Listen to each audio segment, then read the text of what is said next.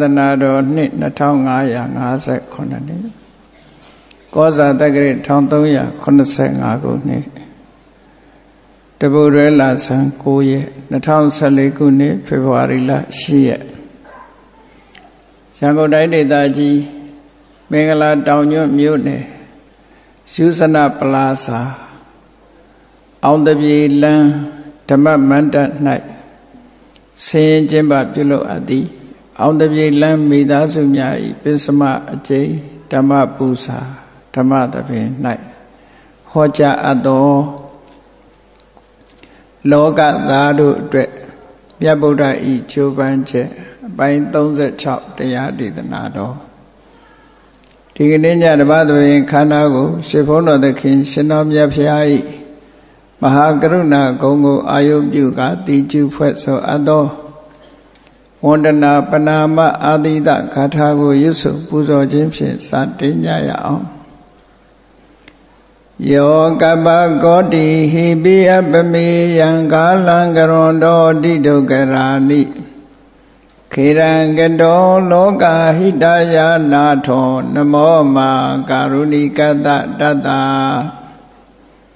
ယောနာထောဝိနိယမြာစွာတတ္တဝါဤချမ်းသာစီးပွားလိုလားတောင်းတဂုံပေါင်းခါသဖြင့်နာထမြညာခြင်းရှင်တော်မြတ်ဖရာသည်ကပ္ပကောတိဟိပိဂရေကဘာအရေအတွက်သင်္ချာတို့ဖြင့်တော်လဲအဘယ်မေယံရေအတွက်တိုင်းတာဖော်ပြခြင်းငါမစွမ်းနိုင်ပါသောကာလံလေးအသင်္ချေသိဋ္ဌိကဘာရှိကြသောကာလပတ်လုံးလောကဟိတယတတ္တလောကဤအကျိုးစီးပွားအလို့ငါအတိဒုက္ခရာနိဥစ္စာအသက်ချေလက်အင်္ဂါမေတ္တာကြီးမာသမိသာနှင့်တထာဇနီဆွန်ញင်းကြီးဟုကျက်တိထဝေငါးသွဲအစုအလွန်ခဲရင်သောမူတို့ကိုကရွန်တော်ဖျားဖြစ်ရန်ဤတန်ကြိုးကုတ်အာထုတ်တော်မူရသည်ဖြစ်၍ခေရန်လက်ချေမျက်လုံးအသက်ဆုံးလည်းရဲ့နှလုံးစိတ်ဝံကိုရောဤပေမှန်ခြင်းတို့ကတောဘဝဒါနံကျိန်ဖတ်များစွာရောက်တော်မူခဲ့ရရှာလိပြီမဟာကရုဏီကတတတဝါများရင်ဝေသားကဲ့သို့တနာချစ်ခင်မဟာကရုဏာရှင်ဖြစ်တော်မူသောဒါသနာဒတဝိနည်းများစွာတတဝါဤချမ်းသာစီးပွားလိုလားတောင်းတဂုံပေါင်းခါသဖြင့်နာထမြညာထိုရှင်တော်မြတ်ဖရာအားနမောယုတိပြောင်းပြောမှန်ကိုလျော်၍ကရောယုကျိုးရှိခိုးခြင်းသည်အထုဘဝတုစင်စစ်မသွေဖြစ်ပါစေတည်း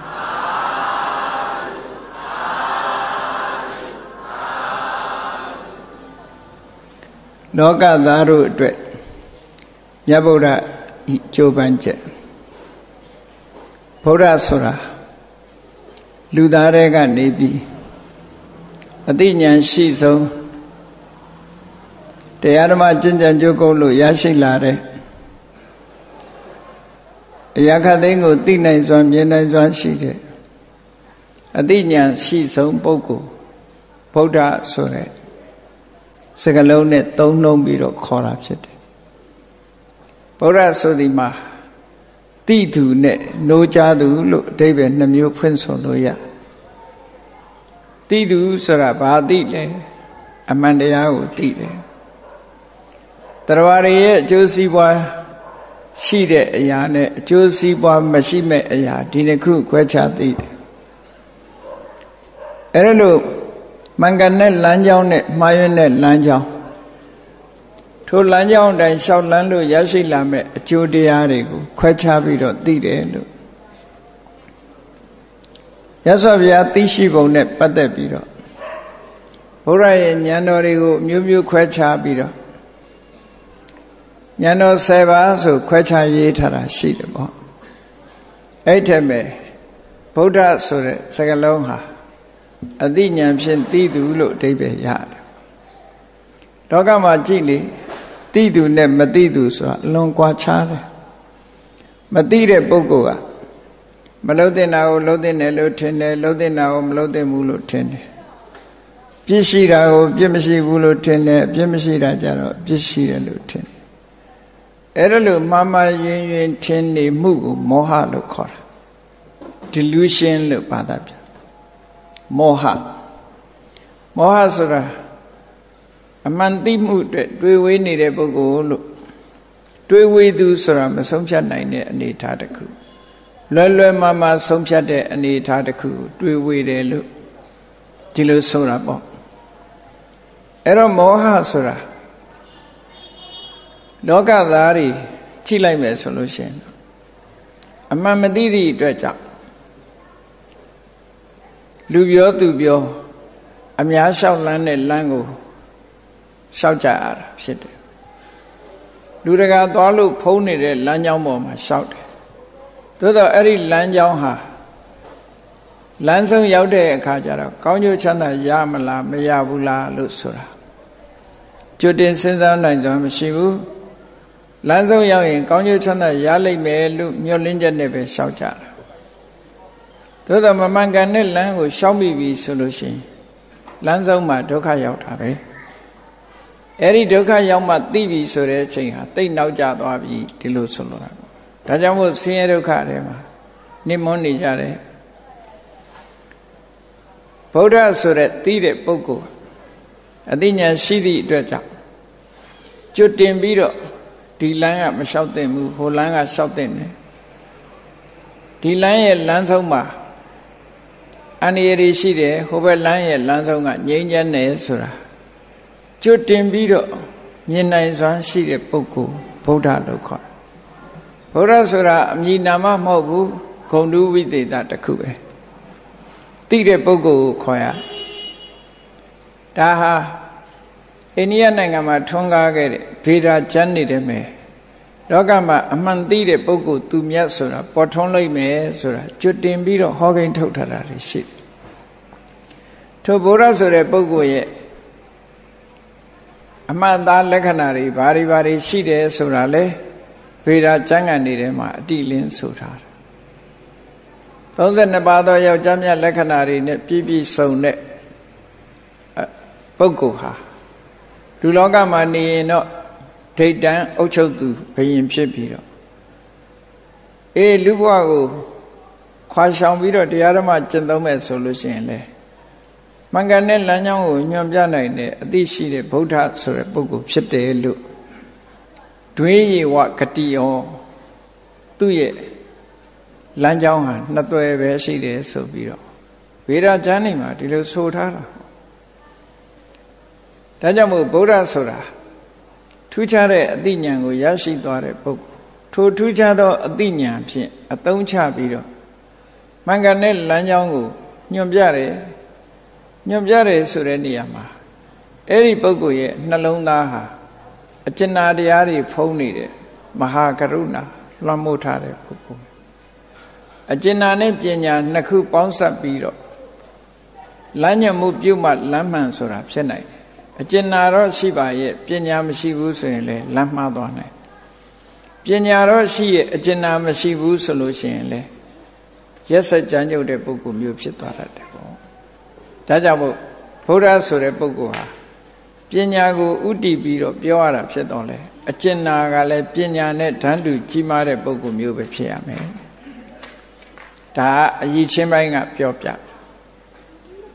နောက်တစ်ခုဗုဒ္ဓဆိုတာ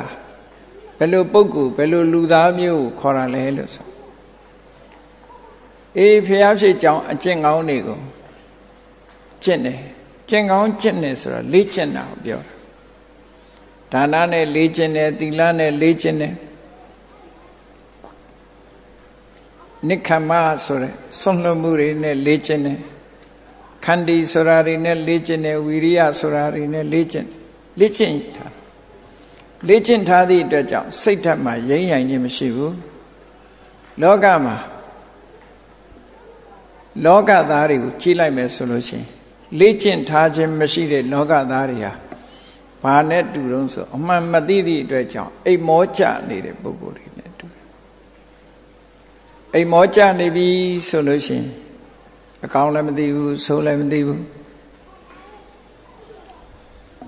အိမ်မောကြနေတော့မီးလောင်ရင်လည်းပါသွားတာပဲရေမျောရင်လည်းပါသွားတာပဲဆင်းရဲဒုက္ခတွေနောက်ကောက်ပါပြီးတော့လိုက်သွားလောကကြီးကအမှန်မသိလို့မောင်ကြီးကြပြီးတော့အိမ်မောကြနေတဲ့လောကထဲမှာပထမဆုံးအသိဉာဏ်ရပြီးတော့နိုးထလာတဲ့ပုဂ္ဂိုလ်ဗုဒ္ဓလို့ခေါ်တာပဲဗုဒ္ဓဆိုတာတနည်းအားဖြင့်အဝိတ်ကာ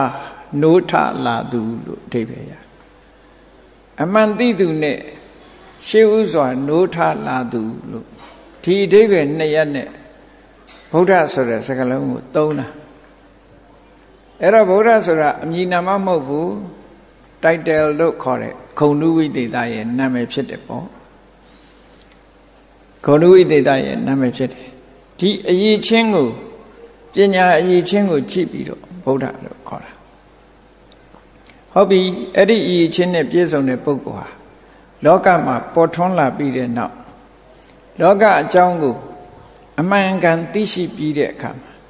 မှန်ကန်တဲ့လမ်းကြောင်းပေါ်တင်ပေးသောအားဖြင့်ဘယ်လိုနေရမယ်ဘယ်လိုထိုင်ရတယ်ဘယ်လိုကျင့်ရမယ်ဆိုတာကိုတိတိကျကျပြည့်ပြည့်ဝဝဗြဟ္မစရိယဆိုတဲ့လမ်းစဉ်တစ်ခုကိုချပြပြီးတော့ပြည့်စုံတဲ့ဟောပြောချက်တွေနဲ့လောကသားတွေရဲ့အကျိုးကိုဆောင်ရွက်ခဲ့တာဖြစ်တယ်ပေါ့ဆောင်ရွက်တာဖြစ်တယ်ဘုရားဆိုတဲ့ပုဂ္ဂိုလ်ပေါ်လာသည့်အတွက်ကြောင့်သူ့ရဲ့ဟောပြောချက်ကိုကြည့်ပြီးလူတွေဟာဒီအလောကလှုပ်တဲ့နဲ့ဒီအလောကမလှုပ်တဲ့ဘူးဆိုတာလေကွဲကွဲပြားပြားသိကြတယ်ဒါကကောင်းကျိုးပေးတဲ့ကုသိုလ်ဒါကမကောင်းကျိုးပေးတဲ့အကုသိုလ်ဆိုတာကိုလည်းကွဲကွဲပြားပြားသိကြတယ်ဒါကအပြစ်ရှိတဲ့အလုပ်ဒါကအပြစ်ကင်းတဲ့အလုပ်ဆိုတာလေကွဲကွဲပြားပြားသိရှိခွင့်ရကြ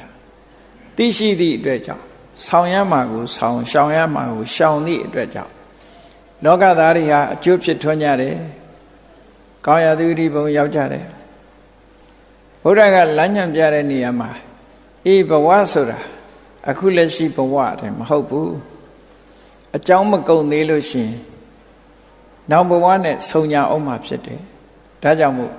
ကောင်းတဲ့အကြောင်းတွေရှိမှကောင်းတဲ့အကျိုးရနိုင်တာဖြစ်လို့ဘဝတန်တရားမှာမှန်ကန်တဲ့လမ်းကြောင်းကရှောက်လန်းရမယ်နောက်ဆုံးတော့ဘဝဆိုဒီမှာဘယ်ဘဝမှမကောင်းဘူး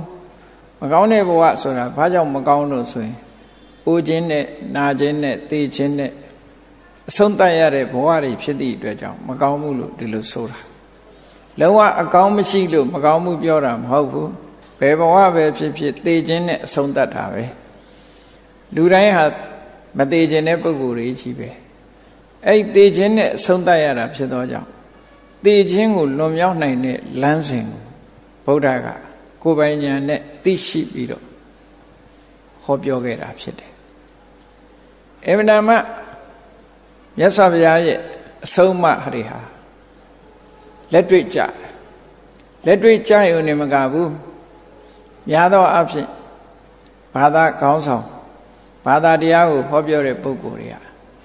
ဟောတာကတခြားလုပ်နေတာတခြားဒီလိုဖြစ်တတ်သေးတယ်။မြတ်စွာဘုရားကတော့ဒီလိုမဟုတ်ဘူးယထာဝါရီတထာကာရီပြောတဲ့အတိုင်းလဲလုပ်တယ်ယထာကာရီတထာဝါရီလုပ်တဲ့အတိုင်းလဲပြောတယ်အလုပ်နဲ့အပြောသဘောချင်းညီမျှနေတယ်အေးတချို့ကြတော့အပြောပဲအလုပ်မပါဘူးချို့ကြတော့အလုပ်ပဲမပြောဘူးအဲ့ဒီနှစ်ခုညှိနှိုင်းပြီးတော့လှုပ်တဲ့အတိုင်းပြောတယ်ပြောတဲ့အတိုင်းလှုပ်တယ်ဆိုတယ်အလုံးနဲ့အပြောနဲ့ရက်လာလုံးဝမှန်ကန်တိကျနေဖို့လိုအပ်တယ်ပေါ့လောကသားတို့အတွက်မြတ်ဗုဒ္ဓကျိုးပန်းချက်ဆိုတာအချုပ်အားဖြင့်ပြောရင်ဘာပြောတာတုံးလို့မေးမှန်ကန်တဲ့လမ်းကြောင်းပေါ်ကိုတင်ပေးခြင်းမှားယွင်းနေတဲ့အန္တရာယ်ရှိတဲ့လမ်းကနေနောက်ပြန်ဆုတ်စေခြင်းမှန်ကန်တဲ့လမ်းကြောင်းကိုဆက်လမ်းကြောင်းပေါ်တင်ပေးပြီးမှန်ကန်တဲ့လမ်းကြောင်းကိုဆက်လျှောက်ဖို့လမ်းညွှန်ခြင်းဒါဗုဒ္ဓရဲ့ဆောင်ရွက်ချက်ပဲဖြစ်တယ်ပေါ့။ဆောင်ရမှာကမိမိတို့ကိုယ်တိုင်လုပ်ရမှာကမိမိတို့ကိုယ်တိုင်သာလျှင်ဖြစ်တယ်။ဒါလောကအနေနဲ့လည်းအမြဲတမ်းသဘာဝကျတယ်။သဘာဝကျတယ်။ ကိုကိုယ်တိုင်မလုပ်လို့ဘာတစ်ခုမှမရဘူးဆိုတာအမှန်တမ်းထင်ရှားတယ်မလုပ်ဘဲရတာဘာတစ်ခုမှမရှိဘူးကိုကိုယ်တိုင်လုပ်ကြအရေးချင်းတစ်ခုရဖို့ဆိုတာကိုယ်တိုင်လေ့ကျင့်ပြီးယူကြတာဖြစ်တယ်ပေါ့အေးလောကသားတို့အတွက်မြတ်ဗုဒ္ဓဟာဘက်ဆုံးကနေပြီးတော့ကြိုးပမ်းဆောင်ရွက်တော်မူခဲ့တာကိုရောမြတ်အတွက်တစုံတစ်ခုလုံးเสียမရှိလောကသားတွေအတွက်ကောင်းကျိုးချမ်းသာတွေရပါစေဆိုပြီးလမ်းညွှန်မှုပြုတာဗုဒ္ဓကလမ်းညွှန်မှုပြုတိုင်းလောကသားအားလုံးဟာတညီတဲ့လေးစားလိုက်နာပြီးဆောင်ရွက်ကြတာလားလို့ဆိုဘယ်ဟုတ်မှာတော့မဆောင်ရွက်တဲ့ပုဂ္ဂိုလ်တွေထော်လောကန့်လန့်လုပ်တဲ့ပုဂ္ဂိုလ်တွေအများကြီးရှိတယ်အေး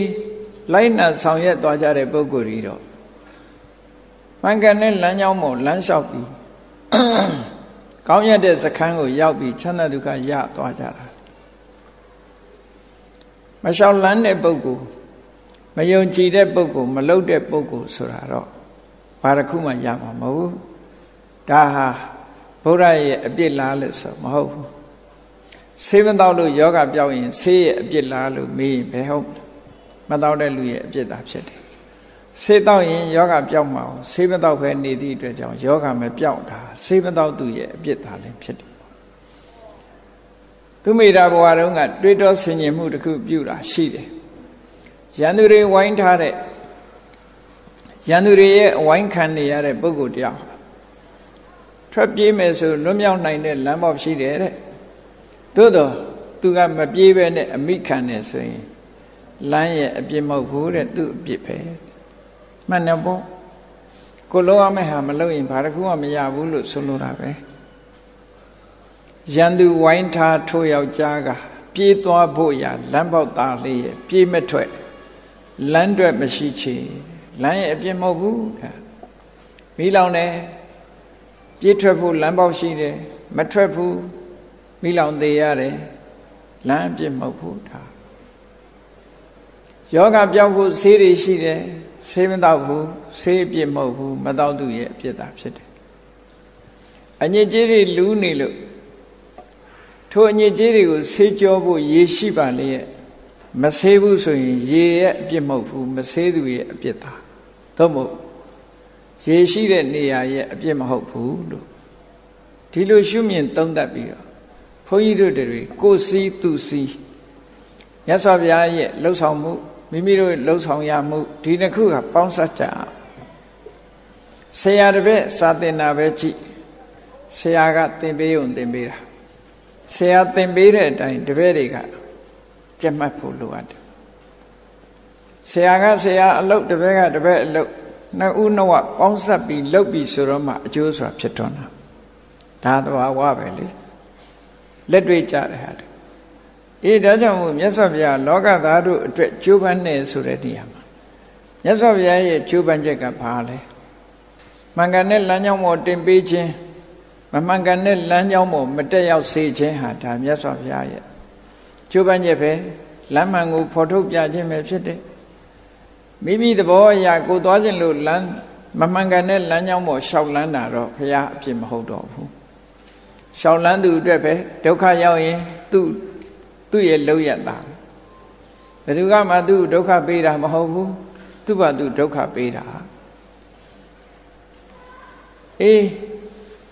ထို့တူပဲမြတ်စွာဘုရားသခင်ကိုရောမြတ်ဗုဒ္ဓလွန်ခဲ့တဲ့နှစ်ပေါင်း2600ကျော်ကအိန္ဒိယနိုင်ငံအခုဘုရားဘုသွားနေကြတဲ့ဗုဒ္ဓဂယာဒေသမေဇိမဒေသမှာပွင့်ပေါ်လာခဲ့တယ်အဲ့တုန်းကဟောပြောခဲ့တဲ့မှတ်တမ်းတွေဟာဒီကနေ့ထိပါဠိဘာသာနဲ့ရှိနေတယ်အဲ့ဒီပါဠိဘာသာနဲ့ရှိနေတဲ့တရားတော်တွေကိုဘုန်းကြီးတို့တွေကအရှိတိုင်းရှင်းလင်းထုတ်ဖော်ပြီးတော့ဟောကြားပေးတာသာဖြစ်တယ်ပေါ့ကိုယ်ပိုင်ဟောတဲ့တရားမဟုတ်ဘူးမြတ်စွာဘုရားဟောတဲ့တရားကိုမှတ်သားဖို့နာယူဖို့သင်ခန်းစာရဖို့မြတ်စွာဘုရားရဲ့အဆုံးအမတွေကိုဖောက်တဲ့ချဟောပြောပေးခြင်းသာဖြစ်တယ်မိမိဟောတဲ့တရားမဟုတ်ဘူးဒီတရားကိုနာယူပြီးတော့ အတိပ္ပယ်သေးသေးချာချာစဉ်းစားလို့ကိုယ်တိုင်လိုက်နာကျင့်သုံးပုတ်တဲ့ပုဂ္ဂိုလ်တွေအတွက်အကျိုးဖြစ်ထွန်းမှာပဲနာယုံသာနာတယ်မှတ်သားမထားဘူးအတိပ္ပယ်မစဉ်းစားဘူးမလိုက်နာဘူးဆိုရင်လေအကျိုးဖြစ်ထွန်းမှုရမှာမဟုတ်ဘူးနာလဲနာရမယ်မှတ်လဲမှတ်ရမယ်အတိပ္ပယ်ကိုလည်းစဉ်းစားရမယ်လိုက်နာကျင့်သုံးမှုလည်းပြုရမယ်ဒီအဆင့်ရောက်တဲ့အခါကျတော့မှအကျိုးတရားတစ်ခုဆိုတာဖြစ်ထွန်းလာနိုင်တယ်ပေါ့အေးအကျိုးတရားဖြစ်ထွန်းမှုအတွက်ဘုန်းကြီးတို့တွေလောက်ရမယ်အလောက်ကမြတ်စွာဘုရားဆုံးမကိုသိအောင်ကြိုးစားခြင်းမှတ်သားခြင်းအတိပ္ပယ်သိအောင်စဉ်းစားခြင်းလိုက်နာကျင့်သုံးခြင်းဒီအချက်တွေကိုလုပ်သွားဖို့လိုအပ်တာပေါ့ဘုရားလက်ထက်ကမြတ်စွာဘုရားနဲ့ကြုံတွေ့တဲ့ပုဂ္ဂိုလ်တွေမြောက်များစွာရှိတဲ့ထဲကလမ်းကြောင်းလွဲနေတာတွေကိုမြတ်စွာဘုရားကလမ်းကြောင်းမှန်မို့တင်ပေးခဲ့တာတွေရှိတယ်ဒီကနေ့ဒေါနဆိုတဲ့ဗြဟ္မဏအခုခေတ်တော့ခေါ်တာဗြဟ္မင်လို့ခေါ်တယ်အင်္ဂလိပ်လိုဗြဟ္မဏဆိုတဲ့စကားလုံးကိုဗြဟ္မင်လို့ခေါ်ကြတယ်မြန်မာတွေကတော့ဗြဟ္မဏကိုပုံနာလို့ပဲဆိုတယ်အဲ့ဒီဒေါနဆိုတဲ့ပုံနာကြီးအကြောင်းဘုရားဝင်ဖတ်ဖူးတဲ့ပုဂ္ဂိုလ်တွေသိကြလိမ့်မယ်သူကဗြဟ္မဏလူမျိုးတစ်ယောက်ပဲဗြဟ္မဏဇတ်ပေါ့အိန္ဒိယနိုင်ငံမှာခဏိထိဇတ်ခွဲခြားမှုရှိတယ်ခတ္တိယတဲ့ဗြဟ္မဏတဲ့ဝိတ္တတဲ့သုဒ္ဓတဲ့ခဏိတော့ဒီတွေများလောက်တယ်မြတ်စွာဘုရားလက်ထက်ကလူတွေရဲ့အမျိုးဆက်ကိုအဓိကမျိုးဆက်ကြီး၄ဆက်ကိုခွဲခြားတာခတ္တိယဗြဟ္မဏဝိတ္တသုဒ္ဓအဲ့ဒီမဲ့ခတ္တိယဆိုတာတိုင်းပြည်အုပ်ချုပ်တဲ့မင်းမျိုးတွေဗြဟ္မဏဆိုတာအဲ့ဒီမင်းမျိုးတွေကိုအကြံဉာဏ်နေပေးပြီးတော့ပညာသင်ပေးတဲ့ပုဂ္ဂိုလ်တွေသူတို့ကိုယ်တိုင်ကဝေရာကျမ်းနေသင်ကြားပြီးတော့ပညာတတ်တဲ့ပုဂ္ဂိုလ်ခတ္တိယဗြဟ္မဏဝိတ္တဆိုတာအယောင်းဝယ်ကုန်တယ်လုပ်ပြီးတော့စီးပွားရှာတဲ့ပုဂ္ဂိုလ်တွေအဲ့ဒီသုံးခုကပူးတွဲပြီးတော့အလုပ်လုပ်ကြတယ်နောက်ဆုံးသုဒ္ဓဆိုတာကြတော့အမတန်ဆင်းရဲပြီးအမတန်အောက်တန်းကြလို့ခတ္တိယဗြဟ္မဏဝိတ္တတို့ရဲ့အစီခံအနေနဲ့သူတို့မလုပ်ချင်တဲ့လုပ်တွေအကုန်လုပ်ရတယ်ဓာတိတို့ဒိဋ္ဌာတို့ပေါ့နော်အဲ့ဒီအလုပ်တွေအကုန်လုံးလုပ်ရတာသုဒ္ဓဆိုတဲ့ဇာတိဒီလိုရှိတာပေါ့အဲ့ရှိတဲ့ထဲမှာခုဗြဟ္မင်ဗြဟ္မဏမျိုးဖြစ်တဲ့ဒေါနပုံနာဆိုတာသူ့ရဲ့အကြောင်းကိုဘယ်မှာသိကြတယ်ဆိုဘုရားဝင်ဖတ်တဲ့အခါမှာမြတ်စွာဘုရားပြိဋိဘံဆံလို့တေဇောရလောင်ပြီးသွားတဲ့အခါမှာမြတ်စွာဘုရားရဲ့ဓာတ်တော်၈စိတ်ခေါင်းတလားထဲမှာကျွင်းကြံရည်တဲ့ဓာတ်တော်တွေအဲ့ဒီမြတ်စွာဘုရားရဲ့ relic လို့ခေါ်တဲ့ဓာတ်တော်တွေကိုရဖို့ရအတွက်ဘုရားကိုကြည်ညိုကိုးကွယ်တဲ့ဘုရင်တွေက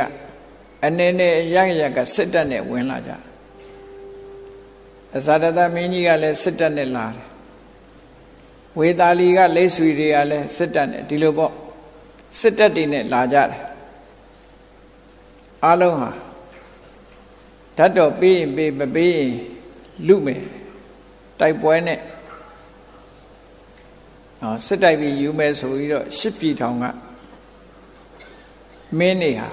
ကုသတယုံကိုဝိုင်းထားပြီးတော့လာကြတဲ့အချိန်အဲ့ဒီအချိန်မှာ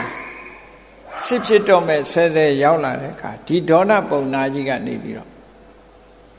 ဉာဏ်ဉာဏ်ကြီးတရားဟောတယ်သူပြောတဲ့စကားလေးကလည်းအလွန်ကောင်းတယ်အားလုံးနားထောင်ကြပါအာမကဗုဒ္ဓအဟုခန္တိဝါတော်တို့ကိုးကွယ်တဲ့ဗုဒ္ဓကတိခဏ်ခြင်းလို့ဆိုတဲ့ခန္တီကိုဟောခဲ့တာဖြစ်ပါလေမြတ်စွာဘုရားရဲ့ဒီဗုဒ္ဓရဲ့ဓာတ်တော်တွေအတွက်စစ်ဖြစ်တယ်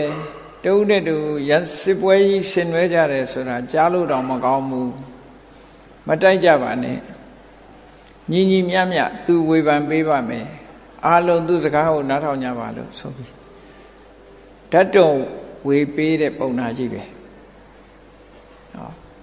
အဲ့ဒီပုံနာကြီးကငကိုယ်တော်ကဘုရားကိုကိုးကွယ်စိတ်ကပ်တဲ့ပုဂ္ဂိုလ်မဟုတ်ဘူးသူ့အကြောင်းနဲ့ပတ်သက်ပြီးပိဋကတ်တော်မှာလိုက်ပြီးရှာကြည့်လိုက်ဟိုနာဒီနာရှိတယ်တဏှာထဲမှာပါတာမဟုတ်ဘူးအဲ့ဒီမှာသူနဲ့ပတ်သက်တဲ့သုတ်တန်နှစ်ခုဒီနေ့ပေါင်းစပ်ပြီးတော့မှတ်သားကြည့်အောင်ဒီပြမနာကြီးကပညာတတ်တယ်မျိုးရိုးစစ်တယ်သူတို့မှာမျိုးရိုးစစ်တယ်ဆိုတာအဖေကလည်းပြမနာအမေကလည်းပြမနာအဲ့ဒီလိုအဖေအမေကပြမနာဖြစ်တယ်လို့အဖေရဲ့အဖေအဲ့ဒီအဖေရဲ့အဖေ80ထိအောင်ဟာပြမနာတွေကြီးပဲအမေဘက်ကလည်းတူတူပဲအမေကလည်းပြမနာအမေရဲ့အမေဟိုဘက်80ထိအောင်ပြမနာတွေပဲမျိုးရိုးမျိုးမဆက်ဘူးမျိုးမရောဘူးပြမနာမျိုးစစ်တယ်အဲ့ဒါကိုနော်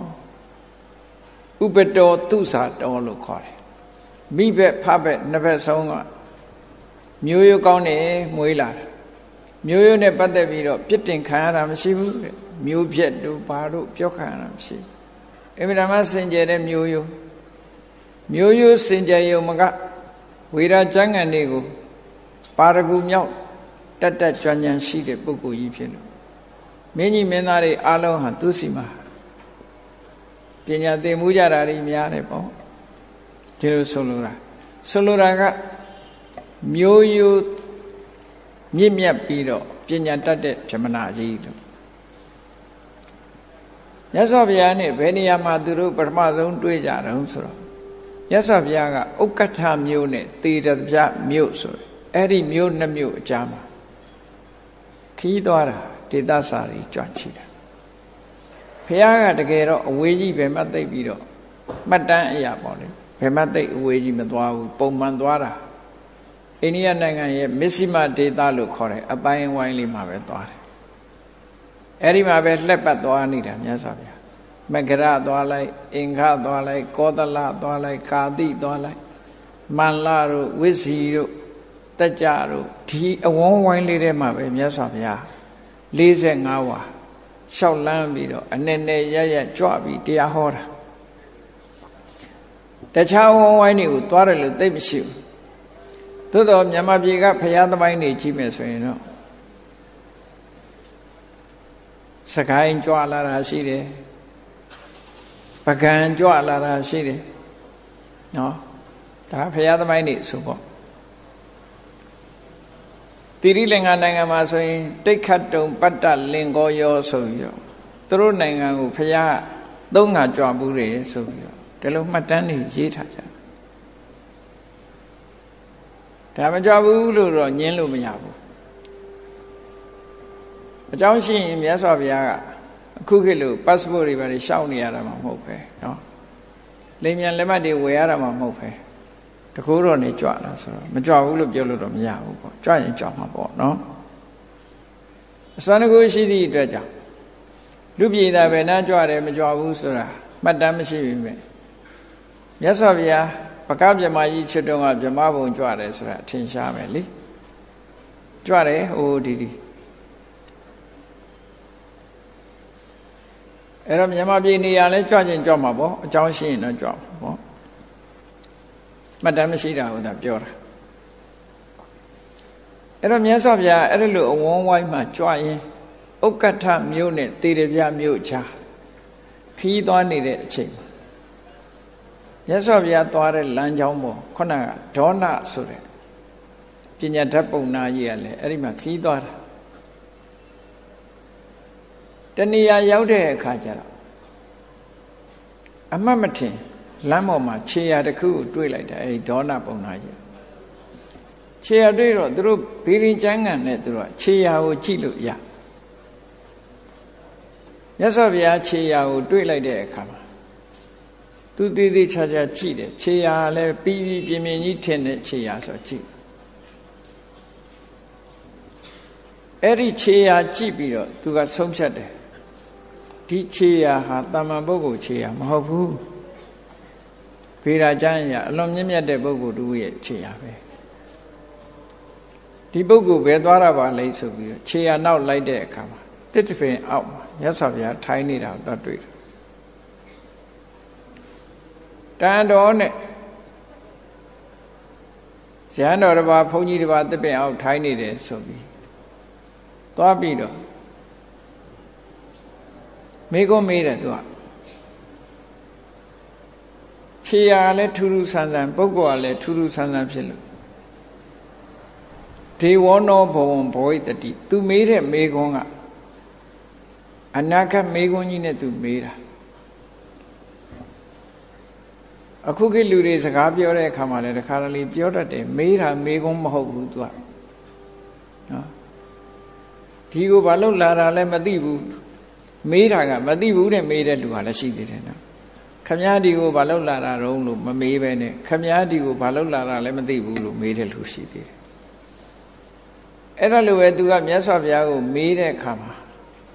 future question ပေါ့အနာဂတ်မေးခွန်းနဲ့မေးတာဘယ်လိုမေးတော့ဆိုအရှင်ကနတ်ဖြစ်လေမလားနတ်ဖြစ်လိမ့်မလားလို့သူကမေးတယ်နတ်ဖြစ်မှာလားလို့မေးတဲ့မေးခွန်းဖြစ်အမှန်တော့သူမေးချင်တာကနတ်လားလူလားဒီလိုမေးချင်တာသို့တော့သူသုံးလိုက်တဲ့စကားလုံးက future နဲ့သုံးလိုက်တာဖြစ်တော့ကြောင့်မြတ်စွာဘုရားက future နဲ့ပြန်ဖြေတာဟောဒီစကားမှာအဲ့လိုလေးရှိတယ်အရှင်ဟာနတ်ဖြစ်လိမ့်မလားသူကမေးတာနတ်လားလို့ပဲမေးမယ်ဆိုလို့ရှိရင်ငါနတ်မဟုတ်ဘူးလို့ဖြေမှာပေါ့အဲ့လိုမဟုတ်ဘဲနဲ့သူကဒေဝဆိုတဲ့စကားလုံးနဲ့အရှင်ဟာဒေဝဆိုတဲ့နတ်ဖြစ်လိမ့်မလားလို့မေးတော့ငါနတ်မဖြစ်ပါဘူးမြတ်စွာဘုရားလည်း future နဲ့ငါဟာနတ်ဖြစ်မှာမဟုတ်ပါဘူးဒါဖြင့်ခန္ဓပဆိုတဲ့အဆိုတော်နတ်တွေဖြစ်မှာလားခန္ဓပနတ်လည်းမဟုတ်ပါဘူးဖြစ်မှာမဟုတ်ပါဘူးဒါဖြင့်ယက္ခဆိုတဲ့ဘလူရောဖြစ်မှာလားငါဘလူလည်းဖြစ်မှာမဟုတ်ဘူးဒါဖြင့်လူသားလားလူဖြစ်မှာလားဆိုတော့ငါလူလည်းဖြစ်မှာမဟုတ်ဘူးအနာဂတ်မေကုံးကိုမြတ်စွာဘုရားကဖြစ်မှာမဟုတ်ဘူးလို့ဒီလိုဖြေတော့သူမေးချင်တာကလူလားနတ်လားခန္ဓပလားဘလူလားဒါမေးချင်တာသို့တော့သူသုံးလိုက်တဲ့စကားကဖြူချမ်းနဲ့သုံးတော့မြတ်စွာဘုရားကဖြူချမ်းနဲ့ပဲပြန်ဖြေတယ်ငါဘာမှဖြစ်မှာမဟုတ်ဘူးလို့ဆိုတော့ तू နားမလဲတော့နေပါအောင်ဒေဝလည်းမဟုတ်ဘူးယက္ခလည်းမဟုတ်ဘူးခန္ဓပလည်းမဟုတ်ဘူးမနုဿလည်းမဟုတ်ဘူးဆိုတော့ဘယ်လိုမှတ်ရမှာလဲဆိုတော့မြတ်စွာဘုရားရှင်းပြတယ်ငါတဏ္ဍမှာတဲ့ကိရိတာအညစ်အကြေးတွေအာသဝတွေမကောင်းတဲ့စိတ်ဓာတ်ရဲ့အညစ်အကြေးတွေငါတဏ္ဍမှာဘာတစ်ခုမှမရှိဘူးတဲ့ကင်းသွားပြီအဲ့ဒါတွေရှိနေမယ်ဆိုရင်ဒီဘဝကနေနောက်ဘဝသွားတဲ့အခါမှာနတ်ဖြစ်ဖို့ရှိတယ်နော်ဆိုလိုတာကကိလေသာတွေမကင်းသေးဘူးဆိုရင်ကံတရားတွေကရှိနေဦးမှာပဲကိလေသာတွေရှိနေလို့ကံတွေရှိနေဦးမယ်ဆိုရင်နတ်ဘဝရောက်ချင်လဲရောက်မယ်ခန္ဓာဘဆိုတဲ့နတ်မျိုးဘဝရောက်ချင်လဲရောက်မယ်ယက္ခဘဝရောက်ချင်လဲရောက်မယ်လူဘဝရောက်ချင်လဲရောက်မယ်ငါမှာတော့အဲ့ဒီကံနဲ့ကိလေသာဆိုတဲ့တရားတွေအကုန်လုံးကုန်ပြီးသားဖြစ်သည့်အတွက်ကြောင့်ငါဟာဘယ်ကိုမှဘယ်ဘဝမှဘယ်သူမှဖြစ်မှာမဟုတ်ဘူးလို့ဖြေလို့ခြင်းဖြစ်တယ်ဆိုတော့သူအဲ့ဒီအမေးဖြေလေးနဲ့သဘောကျသွားပြီးတော့ဒါဖြင့်အရှင်ဘုရားကဘာတုံးလို့ဘာမှဖြစ်မှာမဟုတ်ဘူးဆိုတော့မြတ်စွာဘုရားကကြာနဲ့ဥပမာပေးပြီးတော့ဟောတာရှင်ဘုရားကိုဘယ်လိုမှတ်ရမှာလဲသူမေးချင်တာကဒေဝလားခန္ဓပလားယက္ခလားလူလားတခုပြောပါဆိုမေးလိုက်တဲ့မေးခွန်းကျတော့အနာဂတ်တွေနဲ့မေးထားတော့မြတ်စွာဘုရားကအနာဂတ်မှာ तू ဘာမှဖြစ်မှာမဟုတ်ဘူးလို့ဖြေတယ်အဲ့တော့ तू နားမလဲတာကိုမြတ်စွာဘုရားကအကြောင်းတရားတွေကုန်သည့်အတွက်ကြောင့်ဘာမှဖြစ်မှာမဟုတ်ဘူးသို့တော့သူ့ကိုဘယ်လိုမှတ်ရမလဲလို့ဆိုလို့ရှိရင်မြတ်စွာဘုရားငါ့ကိုဗုဒ္ဓလို့ပဲမှတ်ပါလို့ဗုဒ္ဓဆိုတဲ့အသုံးအနှုန်းနဲ့ခေါ်လို့ရတယ်ဒေဝလည်းမဟုတ်ဘူးယက္ခလည်းမဟုတ်ဘူးကန္ဓပလည်းမဟုတ်ဘူးမနုဿလည်းမဟုတ်ဘူးဗုဒ္ဓပဲ ဘာကြောင့်ဗုဒ္ဓလို့ပြောရတော့ဆိုလောကမှာတဲ့ကြာပင်ဆိုတာရှိတယ်ရေထဲမှာပေါက်တဲ့ကြာပင်ရေထဲမှာပေါက်တယ်ရေထဲမှာကြီးတယ်ရေထဲမှာပွင့်တယ်ရေမျက်နှာပြင်အထက်တက်ပြီးတော့ရေနဲ့မလူဘူးကြာဘက်ကလည်းရေနဲ့မလူကြာပွင့်ဘက်တွေကလည်းရေနဲ့မလူဘူးရေပေါ်မှာတက်နေပြီမဲ့လို့ရေနဲ့ညစ်ပေခြင်းမရှိတာကြာဟာရေနဲ့ထိပြီးတော့ရေလူးလိုက်ခြင်းရေညစ်ပေခြင်းရေနဲ့ပေးကြံခြင်းမရှိသလိုတဲ့ငါဟာလောကမှာမွေးတာဖြစ်တယ်လောကမှာကြီးလာတာဖြစ်တယ်ဒါပေမဲ့လောကနဲ့တန်ရောစဉ်ဆိုတဲ့ဆက်သွယ်မှုငါမှမရှိဘူးတန်ရောစဉ်မရှိဘူးဆိုတာဟာတွေ့တာမှုမရှိဘူးတခုတည်းပြောတာမဟုတ်ဘူးတွေ့တာခြင်းလည်းမရှိဘူးမုန်းတီးခြင်းလည်းမရှိဘူးမြတ်စွာဘုရားဟာကြည့်မဲ့ဆိုရင်ကြာဟာရေထဲပေါက်ပေမဲ့လို့ရေနဲ့မလူးသလိုပဲဗုဒ္ဓဟာလည်းလောကထဲမှာမွေးလာတဲ့ပုဂ္ဂိုလ်ဖြစ်ပေမဲ့လို့လောကနဲ့ဟုတ်လားချစ်ခင်ခြင်းမုန်းတီးခြင်းဆိုတာမရှိဘူးချစ်ခင်ရင်လူးနေတယ်လို့ခေါ်တယ်ဘုန်းကြီးတို့တွေလောကမှာချစ်ခင်တယ်ဆိုရင်တဏှာနဲ့လူးနေတာမုန်းတီးတယ်ဆိုရင်လည်းဒေါသနဲ့ညစ်ပေလောကထဲမှာနေပြီးတော့လောကနဲ့ဆက်ဆက်နေတာမြတ်စွာဘုရားကြတော့အဲ့လိုမဟုတ်ဘူးတဲ့လောကကြီးကိုတွေ့တာမှုဆိုတဲ့တဏှာနဲ့လည်းညှဉ်းနှွမ်းတာမရှိဘူးဒေါသဆိုတဲ့အမုန်းနဲ့လည်းညှဉ်းနှွမ်းတာမရှိဘူးချစ်ချင်းမုန်းခြင်းဆိုတာမရှိသည့်အတွက်ကြောင့်လောကထဲမှာမွေးလာတာဖြစ်ပေမဲ့လို့လောကနဲ့လုံးဝကင်းကွာလွတ်လပ်နေတယ်အဲ့ဒီလွတ်လပ်တဲ့စိတ်ဓာတ်ကိုရည်ရွယ်ပြီးမြတ်စွာဘုရားငါဟာကြာနဲ့အလားတရံတူတယ်ဒါကြောင့်မို့ငါ့ကိုဗုဒ္ဓလို့ပဲမှတ်ပါလို့ဒီစကားပြောလိုက်တဲ့အခါကျတော့မှသူသဘောကျသွားပြီးတော့မြတ်စွာဘုရားကိုရှ िख ိုးဝါချပြီးဗုဒ္ဓဘာသာအဖြစ်ခံယူသွားတယ်လို့ဒါကပထမတုံးမှာဒီလိုဆိုသွားတယ်ခံယူသွားတယ်အဲ့ဒါလို့ဒုတိယတုံးရောက်တဲ့အခါကျဒါက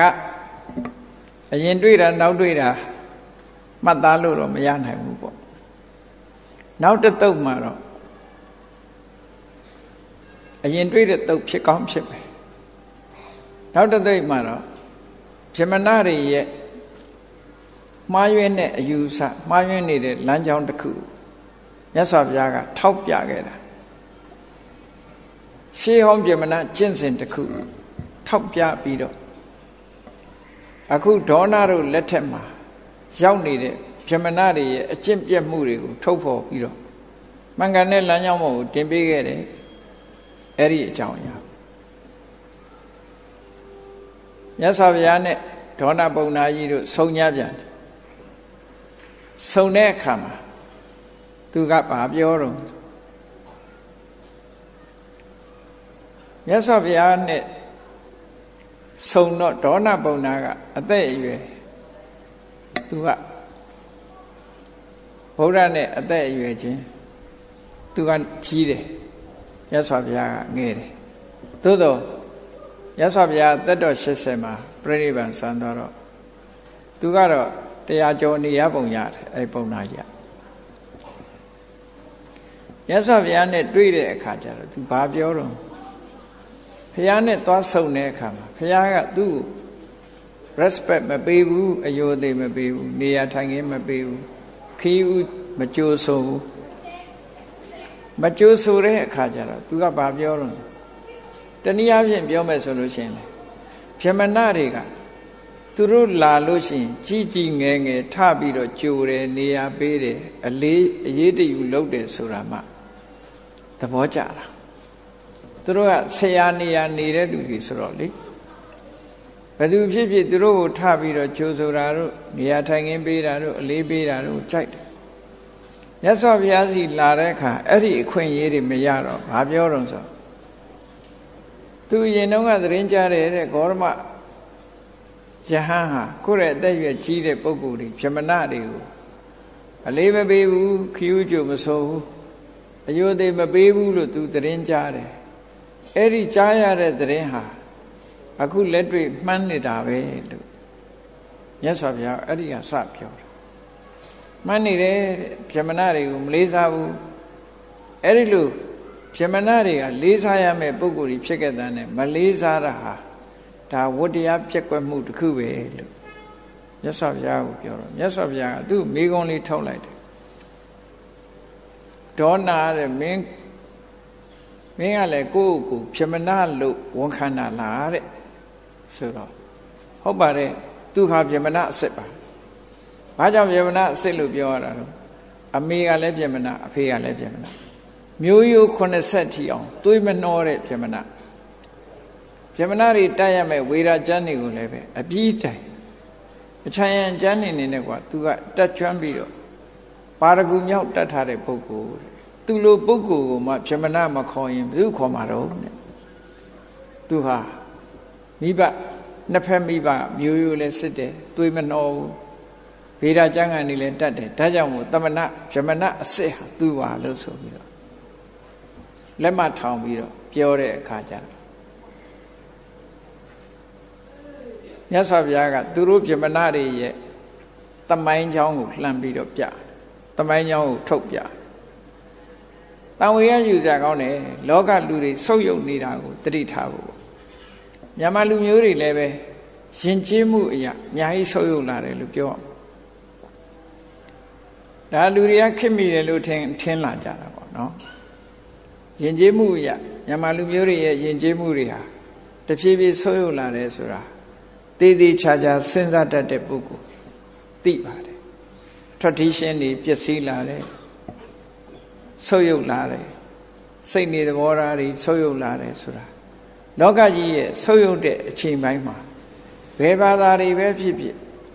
so you lare, Sura, she. No? Belu new Bepi, so you lare. For you don't now dying daughter, now dying up. Takarakamari, Sakasami, pure cup. And now Daima sewing, Jimmy, Lunga Lueria, session it sewing, go the war, Legina knee.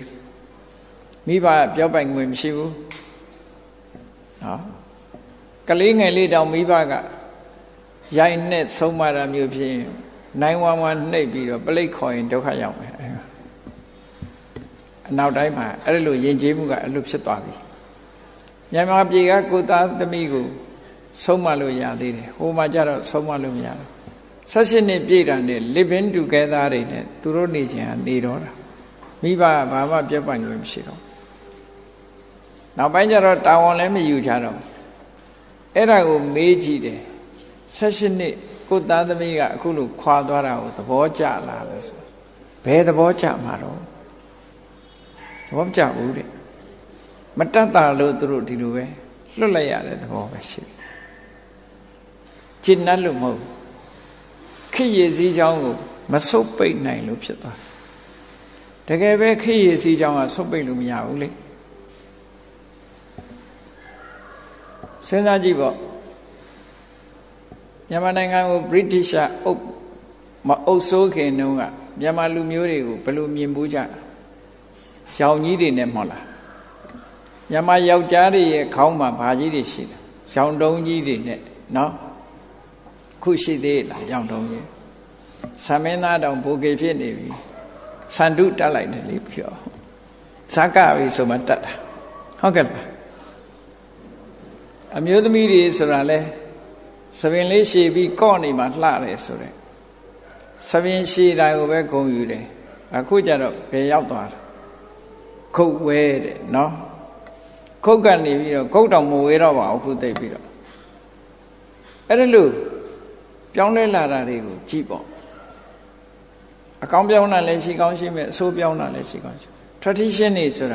Pione needed the wobble. Eri the wogo nalevo lurabo. A cum yes of Yale, Piamanari, Tamania Chibio. Tuga to go to Piamanalu, Pionida. The gave Yamana Sika Pelus or at the Maino top yam, yes of ya. To the you era. Through Tammy, era yes of ya teeth. အခုပြမနာတွေတင်းနေတဲ့ဘေးရင်သုံးပုံဆိုတဲ့ဘေရာကျမ်းဂန်တွေကိုရေးသားပြုစုလာတာယသိရှိဦးရေးလာတာဟိမဝတ္တတောင်မှာတရားဓမ္မကျင့်ကြံကြိုးကိုအထုတ်ဇံပင်ရှင်တွေရပြီးတော့အဘိညာဉ်တကိုးတွေနဲ့အနာဂတ်ကိုကြည့်ဒိဗ္ဗစကုနဲ့အနာဂတ်ကိုကြည့်ပြီးတော့အဲ့ဓာတွေနဲ့ညှိပြီးဘာလို့ရင်ဘာဖြစ်တယ်ဘာလို့ရင်ဘာဖြစ်တယ်ဘယ်သူဟာဘယ်လိုအခြေအနေမျိုးပါတဲ့လူကဘာဖြစ်မယ်ဆိုရဲကံကြမ္မာကိုကြည့်ပြီးတော့လူရဲ့အင်္ဂါရက်တွေကိုကြည့်ပြီးတော့ဘာဖြစ်နိုင်လဲဆိုတာကိုဟောစရန်နေနဲ့ဘေဒင်တွေကိုကျမ်းတွေကိုရေးလာအဲ့ဒီကျမ်းတွေကိုသူတို့သင်နေကြတာအဲ့ဒီကျမ်းရေးတဲ့ယသိကြီးတွေဟာရှိဦးရှိတာဝေတမိတ်တာတို့ဘာရဒရာဇာတို့ယမတဂီတို့ကတ္တပါတို့ပကုတို့ဆိုအဲ့ဒီယသိတွေပေါ့နော်အဲ့ဒီယသိရှိဦးသူတို့ရေးခဲ့တဲ့ကျမ်းတွေအဲ့ဒီကျမ်းပြုယသိတွေကတဲ့ရှေးဟောင်းဗြဟ္မဏတွေရဲ့ကျင့်စဉ်တစ်ခုကိုချမှတ်ပြီးတော့ဗြဟ္မဏကိုအဆင့်၅မျိုးခွဲခြားပြီးတော့ပြောခဲ့တာရှိတယ်နော်ဗြဟ္မဏတွေဟာဘယ်လိုဆုပ်ယုပ်ပြပြားလာတယ်ဆိုတာကိုမြတ်စွာဘုရားကဒါကိုထောက်ပြအဲ့ဒီယသိတွေကသူတို့သမိုင်းထဲမှာဗြဟ္မဏတွေကို၅မျိုးခွဲထားတယ်တဲ့၅မျိုးခွဲထားတာနံပါတ်1ကဗျမ္မသမဗြဟ္မာနဲ့တူတဲ့ဗြဟ္မဏနံပါတ်2ကဒေဝသမနတ်နဲ့တူတဲ့ဗြဟ္မဏနံပါတ်3ကမရိယာဒ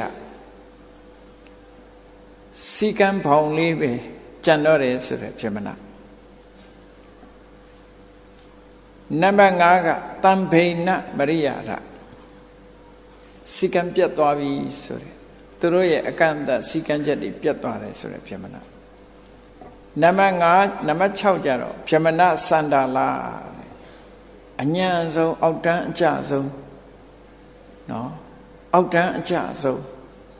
ဗြဟ္မဏဆိုပြီးတော့ဗြဟ္မဏ6မျိုးခွဲပြီးတော့ပြောခဲ့တာဗြဟ္မသမတဲ့ဒေဝသမမရိယာဒတံဗိဏမရိယာဒ5မျိုးခွဲပြီးတော့ပြောခဲ့တာနော်ဗြဟ္မဏစန္ဒာလဆိုပြီးတော့5မျိုးဗြဟ္မဏ5မျိုးသတ်မှတ်ပြီးတော့ခွဲပြောခဲ့တယ်အဲ့ဒါကိုမြတ်စွာဘုရားရှင်းပြတယ်အဲ့ဒီ5မျိုးရှိတယ်တဲ့ဗြဟ္မသမဒေဝသမမရိယာဒတံဗိဏမရိယာဒဗြဟ္မဏစန္ဒာလလို့ဒီ5မျိုးတည်းကဒေါနဘယ်လိုဗြဟ္မဏမျိုးလဲတဲ့ပြောစမ်းပါဆိုစင်္ဂေါရမအဲ့လိုကျင်းလေးပြောတာ तू နားမလဲသေးပါဘူးတဲ့ရှင်းပြပါအောင်ဆိုမြတ်စွာဘုရားတခုချင်းရှင်းပြတာအဲ့ဒါဘယ်သူတွေကသတ်မှတ်ခဲ့တာတော့ဆိုသူတို့ဗေဒကျမ်းတွေကိုရေးခဲ့တဲ့ယသိတွေကနေဗြဟ္မဏအမျိုးအစားတွေကိုခွဲခြားသတ်မှတ်ပြဆုပ်ယုပ်လာပုံအချင်းရာခွဲခြားသတ်မှတ်ပြတာအဲ့ဒါကိုသူတို့မသိဘူးမြတ်စွာဘုရားသိတယ်တမိုင်းကြောင်းလှမ်းပြီးတော့ပြ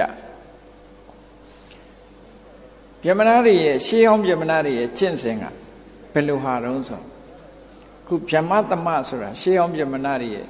အပြည့်အဝကျင့်တဲ့ကျင့်စဉ်တစ်ခုပဲဗြဟ္မဏတစ်ယောက်ဟာတဲ့မွေးဖွားလာလို့ရှိရင်အသက်48နှစ်အထိအိမ်တော်မပြုရဘူးဗေဒကျမ်းတွေကိုသင်ရမယ်ကျောင်းသားဘဝနဲ့နေရမယ်လူပြိုဘဝနဲ့နေရမယ်48နှစ်ခုခေတ်ဆိုရင်တော့လူပြိုကြီးလို့ဝိုင်းခေါ်ခံနော်48နှစ်တဲ့48နှစ်ကိုသူကလူပြိုဘဝနဲ့ပဲနေရမယ်အိမ်တော်လုံးဝမပြုရဘူးဗေဒကျမ်းတွေကိုသင်ရမယ်48နှစ်ပြည့်လို့ပညာဆုံးပြီဆိုတဲ့အခါမှာဘာလို့อ่ะပညာသင်ပေးတဲ့ဆရာအတွက်ကျေးဇူးဆက်ဖို့ဆရာကငွေကြေးကိုရှာရမယ်ဘာနဲ့ရှာတော့ဆိုအလုတ်ကိုင်းနဲ့ရှာတာလားဘယ်လိုရှာတော့ဆိုမရှာရဘူးအဲ့ဒီနည်းတွေနဲ့မရှာရဘူးဘာလို့อ่ะသူဟာပညာဆုံးသွားပြီ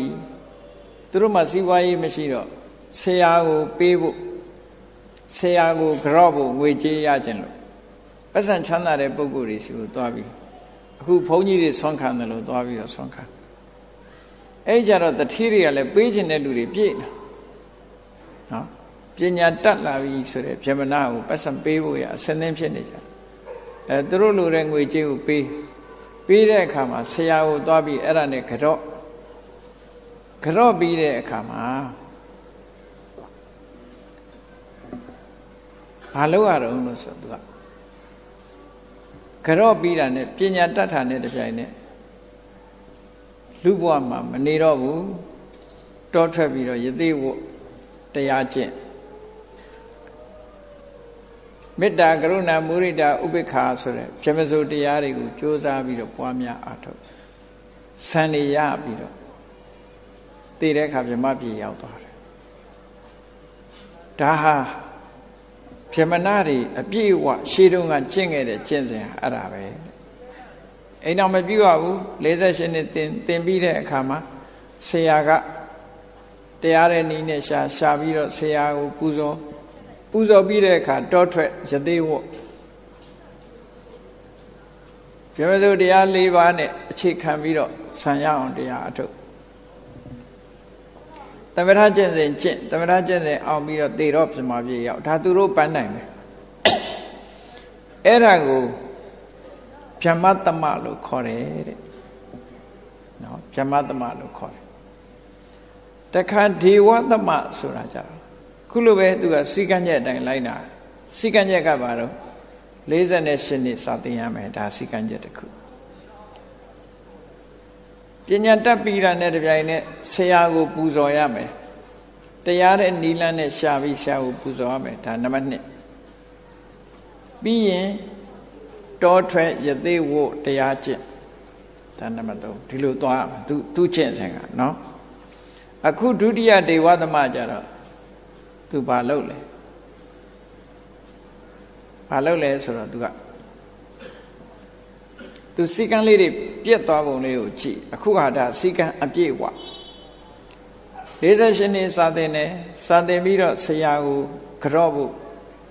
တရားတဲ့နီလန်းနဲ့ဆွမ်းခံတယ်လို့ခံပြီးတော့ပတ်စံရှာတယ်ရတာဆရာသွားကြော့တယ်ရပြီးတော့တောမထွက်ပဲနဲ့သူဘာလုပ်တုံးဆိုသူမျိုးဆက်မကြံပါဆိုလို့တဲ့အိမ်အောင်ပြုဖို့မျိုးသမီးလိုက်ရှာအဲ့ဒီဟာမျိုးကြတော့လေ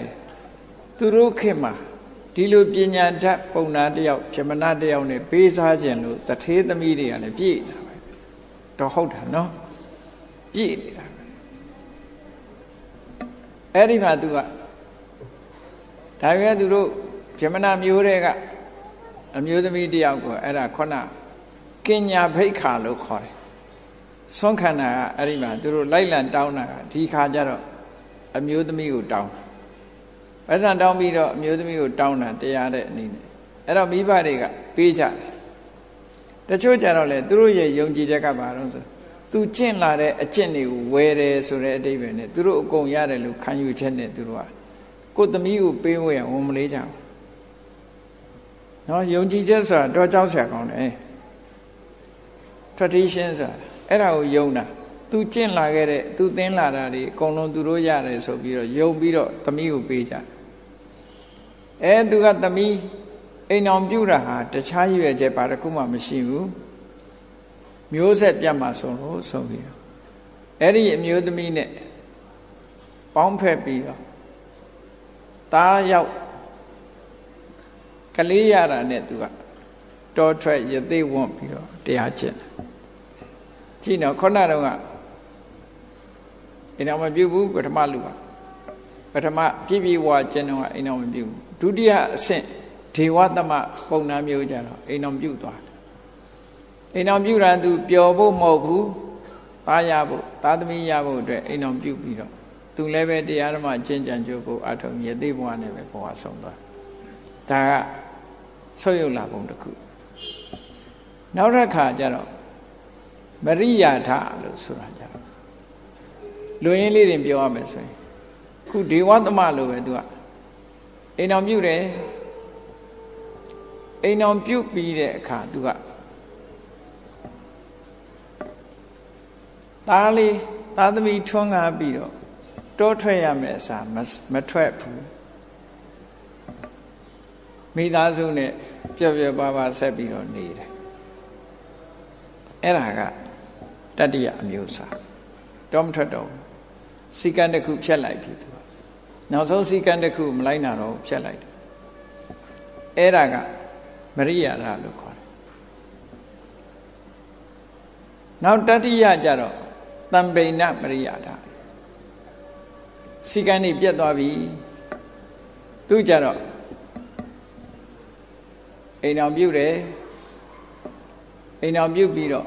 အိမ်အောင်ပြုတ်တဲ့အခါမှာဗြဟ္မဏမျိုးပဲအိမ်အောင်ပြုတ်တယ်မျိုးတူချင်းပဲအိမ်အောင်ပြုတ်တယ်အိမ်အောင်ပြုတ်ပြီးဒီသူကြတော့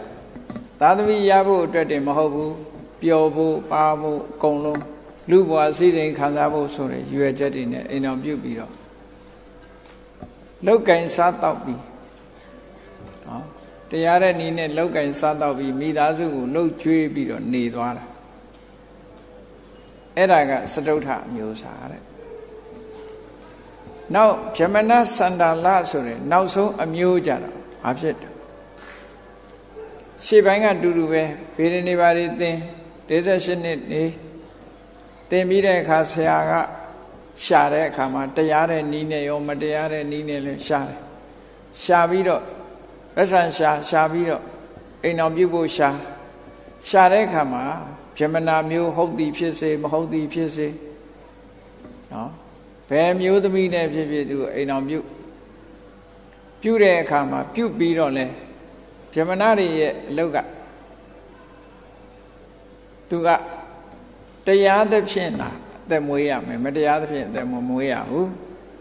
အလူခံပြီးတော့စားတော့တဲ့အကျင့်မရှိတယ်သူကြတော့မဟုတ်ဘူးအလုပ်တွေဘာမဆိုအကုန်လုပ်တယ်လုပ်ငန်းမှန်သမျှအကုန်ရှောက်လုပ်တယ်ပတ်စံရမယ်အလုပ်ဆိုရင်အကုန်လုပ်တယ်သူကအဲ့တော့သူ့ကိုဝိုင်းပြီးတော့ပြောကြတယ်ဟေးဗြဟ္မဏဆိုတာဒီအလုပ်တွေမလုပ်ရဘူးဗြဟ္မဏရဲ့အလုပ်ကဒီအလုပ်တွေမဟုတ်ဘူးဒီအလုပ်တွေနဲ့အသက်မမွေးရဘူးဆိုတော့သူကဘာပြောတော့ဆိုဗြဟ္မဏဆိုတာမီးလို့ကျင့်ရမယ်တဲ့သူပြောပုံကမီးလို့ကျင့်ရမီးဆိုတာတဲ့တန်ရှင်းတဲ့အရာကိုလည်းလောင်တယ်ညစ်ပတ်တဲ့အရာကိုလည်းလောင်တယ်သို့တော့တန်ရှင်းတဲ့အရာလောင်လို့မီးကတန်ရှင်းသွားတာမဖြစ်ဘူးညစ်ပတ်တဲ့အရာလောင်လဲအဲ့ဒီမီးကညစ်ပတ်သွားတာမရှိဘူးပေါ့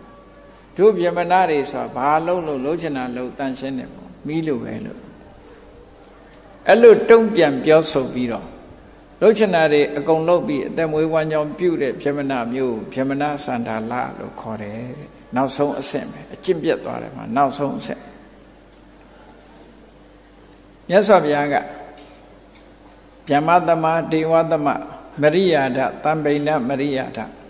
နော်ဗြဟ္မာနဲ့တူတဲ့လူနတ်နဲ့တူတဲ့လူအပိုင်းခြားစီကံနဲ့နေတဲ့လူစီကံပြတ်တဲ့လူနောက်ဆုံးမှာအောက်တန်းစားဆိုပြီးတော့ဗြဟ္မဏအဆင့်5မျိုးတည်းပဲဒေါနပုံညာကြီးကိုမေးလိုက်တယ်တဲ့ပုံနာကြီးဘယ်အဆင့်မှာရှိနေလဲတဲ့ကိုယ့်အကိုဘယ်အဆင့်မှာရှိလဲဗြဟ္မဏလို့ပြောရင်ဘယ်ဗြဟ္မဏမျိုးတုံးနဲ့ဒီ5မျိုးတည်းကဆိုတော့သူကနောက်ဆုံးအဆင့်နဲ့တောင်ဆိုးတဲ့လူဖြစ်နေတယ်နော်အဲ့တော့တပည့်တော်တို့ကတဲ့အရှင်ဘုရားပြောတဲ့အတိုင်းဆိုရင်ဗြဟ္မဏစန္ဒာလဆိုတဲ့အဆိုးဆုံးအဆင့်တောင်မရှိပါဘူးဖေဟာသူဝန်ခံရတဲ့နောက်ဆုံးချက်ဝန်ခံသွားပြီးတော့မြတ်စွာဘုရားကိုကြီးညိုလေးစားပြီးတော့နောက်ဆုံးဘုရားဘာသာဖြစ်ခံယူသွားတာအဲ့ဒီနေရာမှာဘုန်းကြီးတို့တွေတတိထားเสียအကောင်းဆုံးကနေတဖြည်းဖြည်းရောကြပြီးတော့နောက်ဆုံးမှာအဆိုးဆုံးဆိုတဲ့အဆင့်တောင်မှမရှိတော့တဲ့လောကကြီးဖြစ်သွားတာတဲ့ဒါကဗြဟ္မဏမျိုးတွေအတွက်သာမြတ်စွာဘုရားကထောက်ပြတဲ့စကားတစ်ခုဖြစ်တယ်အလုံးပဲထို့တူပဲဘုန်းကြီးတို့တွေလည်းကိုယ့်ကိုယ်စမ်းစစ်ဖို့လိုအပ်တယ်ပေါ့မြတ်စွာဘုရားကလည်းဟောထားတယ်တို့အမေဖေတုန်းကဘယ်လိုနေခဲ့တယ်တို့မိဘတွေတုန်းကဘယ်လိုနေထိုင်ကျင့်ကြံကြုတ်ကိုအထုတ်ခဲ့တယ်အဲ့ဒီမိဘတွေရဲ့အဆင့်တို့ဟာမိသလားတို့မို့မိဘတွေတဲ့တာသလားမိဘတွေတဲ့အောက်တန်းကြသလားဆိုတာအမြဲတမ်းကိုယ့်ကိုဆန်းစစ်ကြည့်ဖို့လိုအပ်တယ်ပေါ့အောက်တန်းကြသွားရင်တော့ဆွေးသွားတယ်လို့ပဲပြောရမှာကိုကျင်တရားနဲ့အဓိကထားပြီးတော့စစ်ဆေးကြည့်ကြရအောင် ကိုချင်းတရားနဲ့ပတ်သက်ပြီးတော့စစ်ဆေးကြည့်ကြရမယ်စီးပွားဥစ္စာနဲ့စစ်ဆေးကြည့်လို့လည်းရတယ်မိဘလက်ထက်ကမချမ်းသာဘူးကိုယ်လက်ထက်မှာချမ်းသာတယ်စီးပွားဘက်ကတိုးတက်တယ်ဒါတစ်မျိုးမိဘလက်ထက်ကတရားဓမ္မကျင့်ကြံကြိုးကိုအထုတ်လို့အချင်းကောင်းအနေကောင်းကိုယ်လက်ထက်မှာပျက်စီးတယ်ဆိုရင်လည်းဒါမကောင်းဘူးပေါ့လောကကြီးကတော့ဆွေးရုပ်ပြပြနေတာမှန်တော်လည်းပဲတို့တွေမဆွေးရုပ်အောင်ကြိုးစားကြရမှာလို့ဒီလိုဆိုလိုတာပေါ့နော်အဲ့ဒီဆွေးရုပ်တဲ့တိုးတက်တယ်ဆိုတဲ့အရာတွေထဲမှာဘယ်တိုးတက်မှုကအကောင်းဆုံးလဲဘယ်ဆုပ်ယုပ်မှုကအဆိုးဆုံးလဲလို့မြတ်စွာဘုရားသုတ်တန်တကူမှာဟောထားတာကိုတတိထားဖို့ကောင်းဆုပ်ယုပ်မှုဆိုဒီမှာဆွေတွေမျိုးတွေဘက်ကဆုပ်ယုပ်သွားတာရှိတယ်ဂုံတရင်ဘက်ကဆုပ်ယုပ်သွားတာရှိတယ်ဓနငွေကြေးတွေဘက်ကဆုပ်ယုပ်သွားတာရှိတယ်အဲ့ဒီဆုပ်ယုပ်မှုတွေကသိမပြောပလောက်ဘူးတဲ့ဘယ်ဆုပ်ယုပ်မှုကပိုအရေးကြီးတယ်လဲလို့ဆိုရင်ပညာဆုပ်ယုပ်သွားတာပိုအရေးကြီးတယ်ကိုချင်းတရားဆုပ်ယုပ်သွားတာပိုအရေးကြီးတယ်အဲ့ဒါဟာအဆိုးဆုံးဖြစ်တယ်ကိုချင်းတရားကဆုပ်ယုပ်သွားမယ်ပညာကနေဆုပ်ယုပ်သွားမယ်ဆိုရင်အဆိုးဆုံးဖြစ်လိမ့်မယ်ကဲတိုးတက်မှုဘက်ကကြည့်မယ်ဆိုရင်ဆွေတွေမျိုးတွေအတိုင်းဝိုင်းတွေတိုးတက်လာတယ်ပစ္စည်းဥစ္စာတွေတိုးတက်လာတယ်တခြားအရာတွေတိုးတက်လာတယ်အဲ့ဒီတိုးတက်မှုတွေကဒီလောက်ကြီးချီးမွမ်းပွဲမဟုတ်ဘူးတဲ့ကိုချင်းတရားဘက်ကတိုးတက်လာတယ်အသိပညာဘက်ကတိုးတက်လာတယ်ဆိုမှတကယ်တိုးတက်မှုဆိုတာဖြစ်နိုင်တယ်ဒါကိုလေးနဲ့ထားပြီးတော့ဘုန်းကြီးတို့တွေကိုချင်းတရားဘက်ကတိုးတက်အောင်အသိပညာဘက်ကတိုးတက်အောင်အညံ့ဆုံးလူတဲ့အညံ့ဆုံးလူတဲ့ညံ့သွားတာမဖြစ်စေဘူးအကောင်းဆုံးလူအဆင့်မမှီတောင်အကောင်းဆုံးနဲ့နော်အကောင်းဆုံးနဲ့မသာတောင်အကောင်းဆုံးအဆင့်ဒီတဲ့ရောကြမသွားအောင်ကြိုးစားအထောက်တင်တာပေါ့ဒီလိုဆိုလိုတာပေါ့အဲ့တော့အကောင်းဆုံးအဆင့်မရောက်ရင်တော့လေအညံ့ဆုံးအဆင့်မရောက်အောင်တို့တွေကြိုးစားကြရမှာဖြစ်တယ်ဒါကြောင့်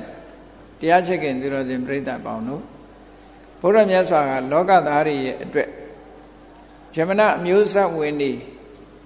ဆုပ်ယုပ်ပြပြလာပုံကိုတမိုင်းကြောင်းနဲ့ထောက်ပြီးတော့မြတ်စွာဘုရားကရှင်းလင်းဟောကြားခဲ့တာတကယ်ကိုအကျင့်ကောင်းတဲ့အချိန်တုန်းကအလွန်ကိုစင်ကြယ်တဲ့ပုဂ္ဂိုလ်ကြီးဖြစ်ခဲ့တော့လေနောက်ဆုံးမှာအဆိုးဆုံးပုဂ္ဂိုလ်အဆင့်ရောက်ပြီးတော့ထိုးကျသွားကြတယ်ဒါကြောင့်မို့တို့တွေထိုးဘဝမှာအဆိုးဆုံးအဖြစ်ကိုမရောက်အောင်တို့တွေကြိုးစားအားထုတ်ကြရမှာဖြစ်တယ်လို့ကိုချင်းတရားဘက်ကအဆိုးဆုံးမဖြစ်ဖို့ပညာဘက်ကအဆိုးဆုံးမဖြစ်ဖို့အကောင်းဆုံးဖြစ်အောင်တို့တွေကြိုးစားအားထုတ်ကြရမယ်လို့ကိုစီအဋိဋ္ဌံပြီးကျင့်ကြံကြိုးကုပ်အားထုတ်တော်မူနိုင်ကြပါစေကုန်သတည်း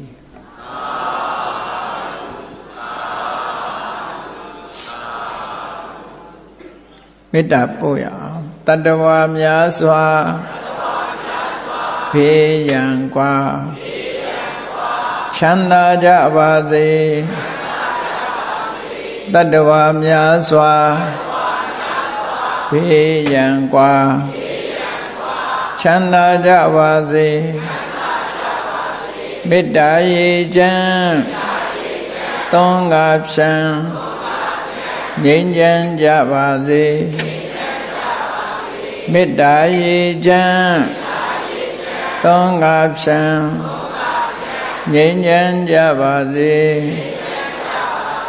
သက်ရှိချမ်းသာစိတ်ချမ်းသာတို့ရဆန္ဒပြည့်ပါစေ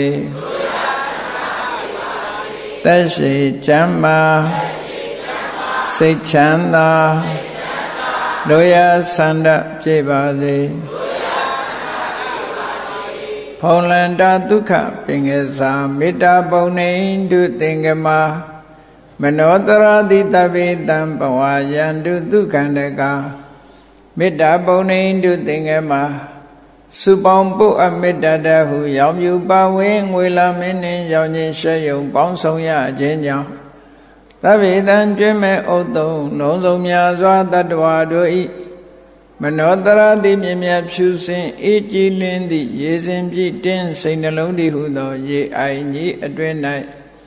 ဒုက္ခပင်အစာစင်ထာဝရအေမြကြည်သာတာယာပွင့်လန်းချမ်းသာဒုက္ခအဒီဟုသောကုမုဒ္ဒရာကြာပန်တို့သည်